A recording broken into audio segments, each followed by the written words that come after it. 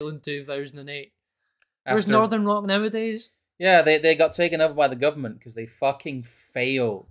It's a time bomb. There's a reason that this is considered... 125 here sounds ridiculous, but imagine you bought a house in the 80s.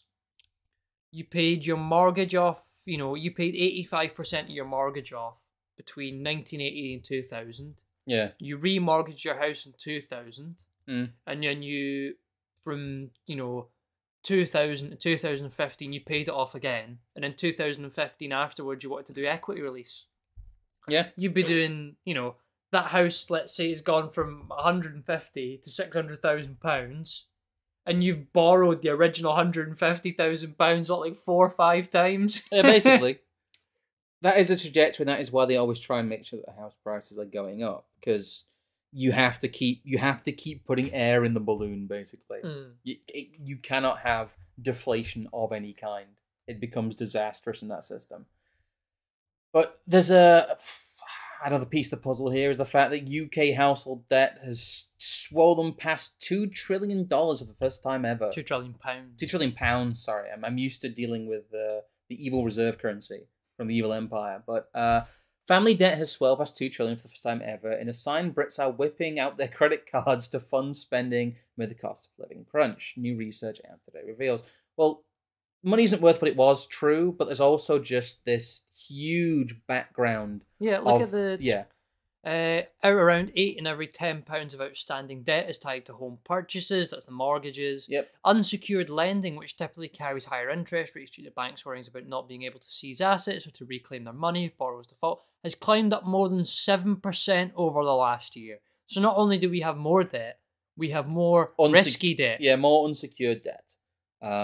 But yeah, 80% of debt in the UK is tied to home purchase, which is why the kind of mortgage guarantee scheme will be the most effective way of cajoling people into accepting government assistance, most likely in the guise of a central bank digital currency that will have at some point some form of like social credit attached to it. But as you go on to note here, this is exactly like bloody George Bush and the government, American government did back in like 2002. As was kind of hinted at in the Guardian article there, irresponsible lending and risky debt is being advertised as the only equitable choice for allowing home ownership. I mean, a credit crisis is being justified on the moral imperative to lend money to people who can't repay it back. It's the same thing that Bush Jr. did in 2002, and the word minorities appears 24 times in kind of the American homeowners, all that stuff we talked about previously,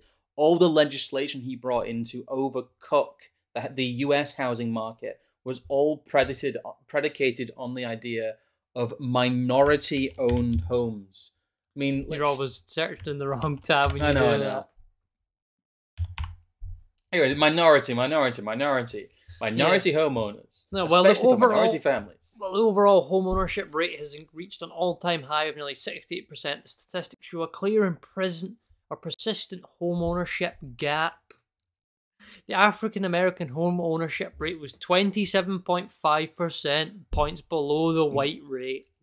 We have to close the housing gap for people who have poor credit ratings.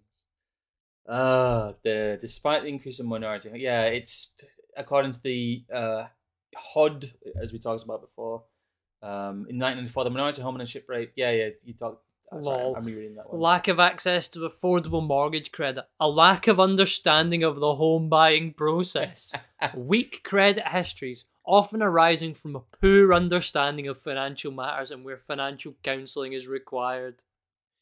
They can't handle their money. Can't build it, can't maintain it, can't finance it. Can't communicate it. It turns out that the idea of finance is also incommunicable. But yeah, this is exactly the same conditions that led to the 2008 crisis. I mean, this is the same stuff we saw as well when we looked at the Infinite Council House scheme in London. This is what Sadiq Khan and all these people were putting forward, this notion of, we've got to subsidise housing for brown people to make it equitable, so we make white people's housing costs higher. There's the other one here, which is The unspoken fact about all of this is that it's already been trialed. The idea of direct support to consumers via the government, not even with intermediary, that they will use fintech. There will be apps. There will be lots of public-private partnership stuff like there was with Serco during the lockdowns. But I did own a house this morning. But I did. Oh no, that's pretty good.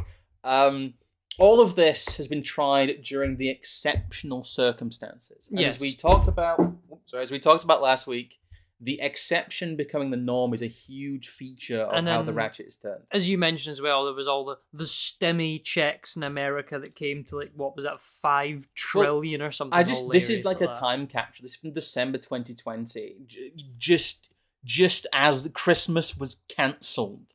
Furlough extension buys time as vaccine rolled. When they were pushing this ticking time bomb, just get us over, just get us to the vaccine. The vaccine will bring back normality. It looks bizarre. There is good old Faisal. Fucking Faisal Islam. The furlough scheme has been extended again, and here's just the ballooning of the cost. The furlough scheme has cost $46.4 billion to date.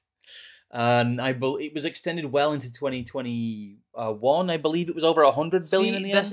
This is something that will forever grind.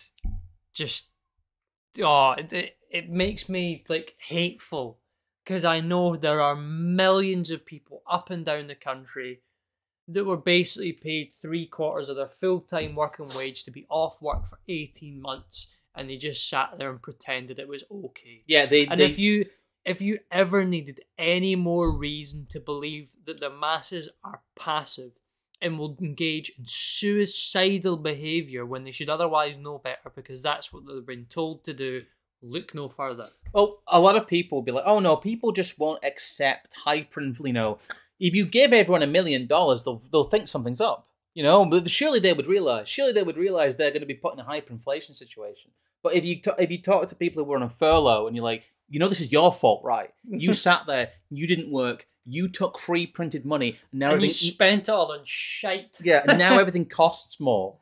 You klarned it all. Because you quite literally do not understand the example of Weimar Germany that was sold to you like a primary school child with a crayon drawing. Even that is too complex for people in the moment of exception. Yeah, JD in chat, my formal education ended around 1920. I struggled badly. I basically had to go freelance. I mean, I basically the same myself. My degree finished across 2020, 2021. My job that I was in at the start of 2020 decided to get rid of me 2 months before furlough, which meant I didn't meet that.